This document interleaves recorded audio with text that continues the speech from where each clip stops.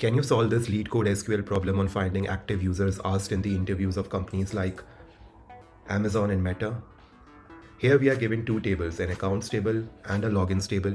Accounts table basically has the ID of each user with their names, and the logins table contains the date at which each user logged into their accounts. We need to find the ID and name of those users who logged in to their accounts on 5 consecutive days.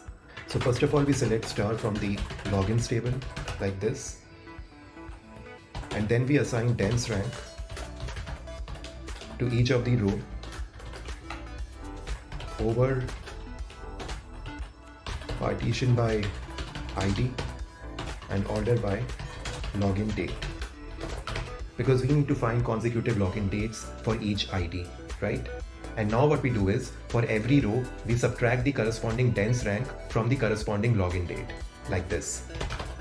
Using the data add function, I can now give the interval as day and put a minus over here because I need to subtract, and then finally I will give the column for the date, which is the login date, like this. And I can just rename this as res date, like this, right?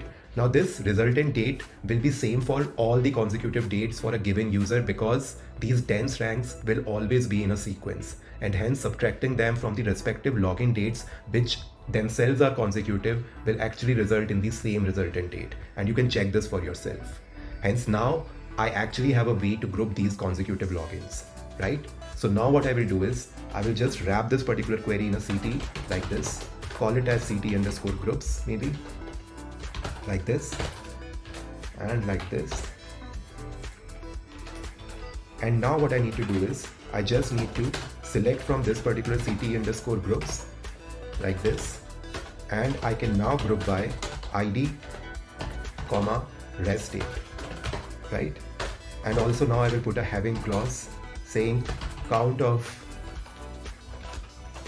distinct login date should be greater than or equal to 5, right? So now what I will do is, I will just wrap this particular query again in another CT and call it as CT underscore filtered, maybe like this and like this.